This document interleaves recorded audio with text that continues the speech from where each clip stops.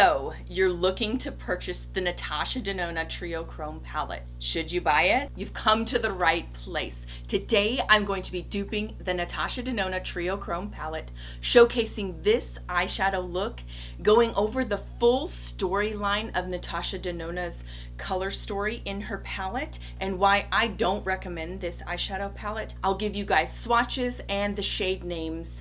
Welcome back to my channel, and if you're new here, I'm Kendra Morgan Official, and I like to put out content about single eyeshadows, makeup brushes that aren't Morphe, and sunscreen. So if you like that kind of content, make sure you subscribe to my channel below, and let's get started. Today I have for you guys not just what I would consider a dupe palette, but almost a replacement palette for the Natasha Denona Triochrome eyeshadow palette. Currently, this eyeshadow palette retails for $129 on the Natasha Denona website alongside Sephora. She is running a 25% off sale until November 8th, so if you are interested in picking up the eyeshadow palette, or perhaps you are a longtime collector of Natasha Denona shadows, you can get it for 25% off until the 8th. I chose to dupe the palette using some very interesting shadows and also some theory into the shadows. So what I'm referring to that is, let's get started with the color story that Natasha Denona chose. I'm gonna go ahead and put the picture of Natasha Denona's palette up above and kind of give mine down here in the corner. But Natasha Denona, if you look row by row, she has a green row, a purple mauve row, and then the very bottom is an orange row, so to speak. So what do we know about colors? Those are all secondary colors, meaning that two primary colors make up this secondary color. And if you mix two secondary colors together, you get a brown, and then if you mix all three, you would get a black. I don't know much about color theory, but I know enough about color theory to know that if you mix too many shadows together, you muddy up a really good look. And I think when we start getting into the Natasha Denona reviews or the Natasha Denona tutorials for this particular palette that she's putting out, we're going to see a lot of muddying up of colors. We're going to see a lot of people giving you the feedback that, well, it's just coming out really muddy. Because if you start going across these columns and mixing a lot of them, that's exactly what you're going to come up with. I chose to dupe the palette with shades from Sydney Grace and Makeup Geek primarily, with one color from Colourpop, which is this orange here, I think. It's the only one. And then I chose for my Triochrome, or my multi-chromes, I chose from the Devinah Aurorae Flare collection. So if you don't already have that collection, that's what I would recommend instead of purchasing the Natasha Denona palette. But before I get too far into that, I do want to go over the shades and swatches. So I'm going to go ahead and put up on the screen here. Let me give myself a little bit of negative space. I'm going to go ahead and put up on the screen here my swatches, and I have it done in columns and rows just because I haven't taken the time. I apologize, but I haven't taken the time to look up shade for shade what I'm duping against the Natasha Denona palette. I just know what I'm duping against from my collection. So I went ahead and laid them all out as if you were looking at Natasha Denona. So it's going to be, you know, 3 rows, 5 columns.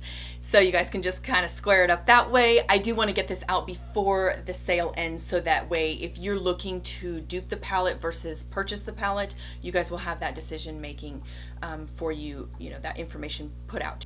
I do want to feature this eyeshadow look. I'm going to go ahead also here and put up on the screen the shade names associated with the pans that I went ahead and duped, along with, so you guys can see, I used mostly Makeup Geek shadows. And I use mostly Makeup Geek shadows because I don't actually own a lot of the colors that are in Natasha Denona's palette. I'll be very honest with you. I don't own them.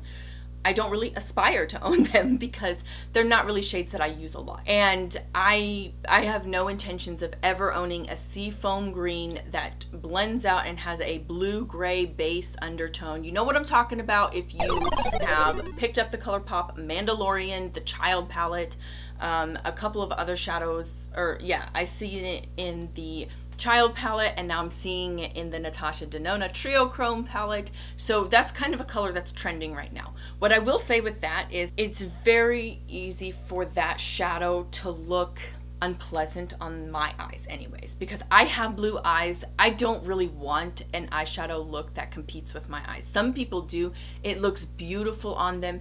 They carry the personality and it just suits them very well.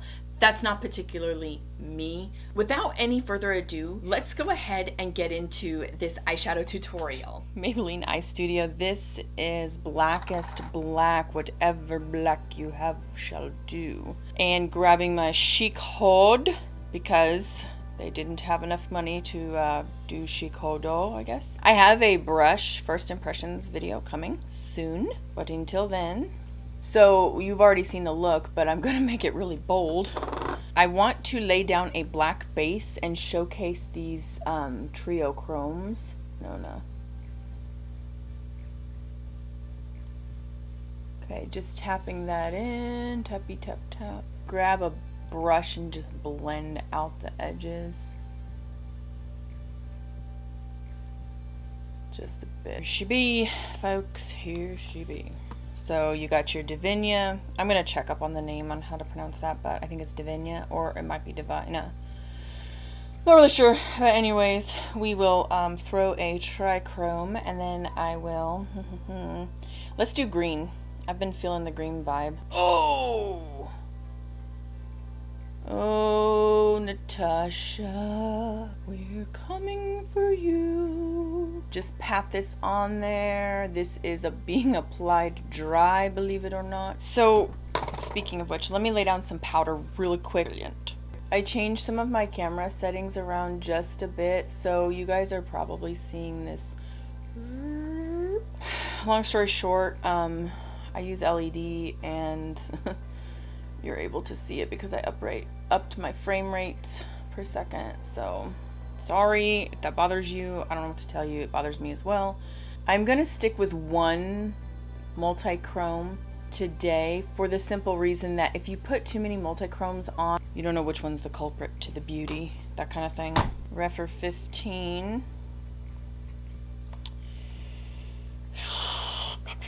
I used all shimmers. Let's put, this is Leafing So Soon by Makeup Geek. Seafoam would be the Sydney Grace matte version of this. Take the cream shade right here and blend that in from the top down. So since this is very bold up on the top, I also want to bold it down bottom.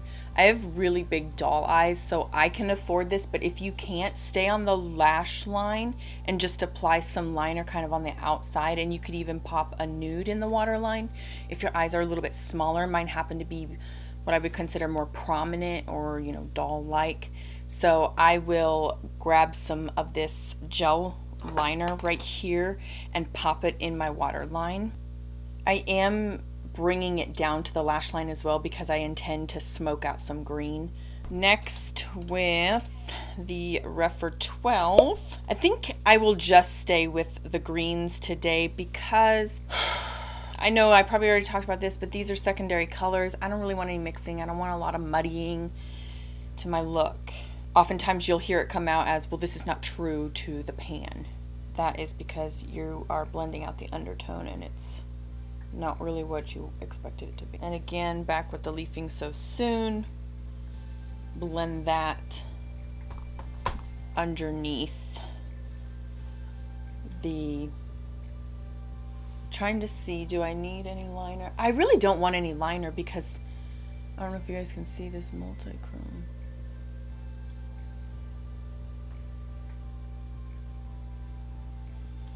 It's more of a yellow than a gold, and it does shift blue, but come on, let's be real. Like, when I saw Natasha Denona, I was like, these are boring. Alright guys, I will do some mascara and some lashes, and we'll be back with the final look. Okay, that is it. That is the eyeshadow tutorial. I did go ahead and do the other eye off camera. I think that kind of is a given, but just in case you thought that I wasn't going to do the other eye, I did it for you guys. I threw on some really pretty dramatic lashes for you for this particular look because I did do a pretty bold eyes. There you have that. But I just wanted to demonstrate that a lot of these multi-chrome shadows, to get them to shift multi-chrome and to really see the different colors, you want to lay down a black base. It says it on the Devinah website. It also says it on almost any of the other like Chaos Cosmetics, I think also mentions if you want the maximum payoff or the maximum showcasing of the pigment, lay down a deep dark base. And I hope you guys enjoyed that. And now I want to get into my final thoughts on owning the Natasha Denona Triochrome Palette. If it is your desire to own it, or you're a collector of Natasha Denona, by all means, I think that it's a great addition to your collection. However, if you're not somebody that trends towards these types of shades in palettes, or you're not somebody that plays with a whole lot of color, my suggestion, and don't let me tell you how to spend your money, my suggestion would be to invest in the Devinah Aurorae Flare collection. It's going to restock and it will be available for purchase hopefully Black Friday, so it's already at a discounted price because it's in a bundle, so I think it's a great addition to your collection. Now, Natasha Denona is indie brand. I don't want to discredit that by any stretch of the imagination. However, Natasha Denona markets her products a little bit more mainstream. So if, for example, you look at MAC, you look at Urban Decay, you look at any of the other brands under Kendo or Coty, she would fit right in terms of how she markets her products and how she prices her products too, as far as I'm concerned. I think that $129 is quite a huge chunk of money to spend on shadows that are a little bit more for the, either this is your personality or it's going to be a special occasion type of use. What I would do personally is go ahead and use the shadows that are already in your collection via singles or eyeshadow palettes that you may already own, and then pick up the Aurorae Flare collection. I'm not sponsored and I'm not being told to say this. I just really like the brand and I really have enjoyed playing with the Aurorae Flare collection, so that's why I'm kind of promoting that. I really feel that's a very nice asset to your collection. You had to use a lot of Makeup Geek rounds because I don't own this kind of stuff. There was a point in time when I picked up those types of shadows because I really liked them. I don't anymore trend that way anyways. I'm more of a neutrals with a pop of color, and you're not going to get that in this palette. You are not going to get a neutral look and then putting like a duochrome on the eye. And that's what I would personally do myself. I think that multi-chromes have their place, but they are show stopping. They are the show. You don't really want to use a lot of color in and around those shadows. You want those to do the talking and let the other stuff just kind of a supporting shade in your look. That's why I don't necessarily agree with the Natasha Denona Triochrome eyeshadow palette. I'm not sure why a makeup artist would ever put together a color story where you have not one, not two, let's count it, 3 rows of secondary colors. And then I do want to add one final note. Why did she put a cream shadow? I would have put, this is what I would have done if I were the makeup artist making this. I would have made this a black base that you could put all over the eye, kind of like what Huda Beauty did with her concealer shade. I would have just made it a black, like almost like a gel eyeliner. That's what I would have done. I would have put a black right there. And then you can put those multi-chromes right over your eyelids and take and buff and blend your favorite matte shadow over the top of it. I wouldn't have fiddle-farted around too much with trying to get, you know, a cream shadow in there. I feel like that's a waste of your money because I do have, you know, plenty of cream shadows. This is the Wet n Wild Brulee, and if you guys want to, you know, I've got that in a depotting video that I did recently. I'm gonna go ahead and link that in the eye and down below so you guys can go check that out. But everybody's got a cream shadow. Everybody has access to a cream shadow, and they really don't need to be pigmented. They don't need to be like far out there and just awesome shadows, because they are generally used for, you know, brow bone highlights or just to kind of help blend out some of the shadows so that you don't have a harsh line of demarcation. that's the end of this video. Thanks so much for watching, guys. I appreciate all your time and your support. If you haven't already subscribed to my channel, I'm gonna put out more content like this in the future, and I hope you guys will join me. So guys, I can't wait to see you in my next video. Bye.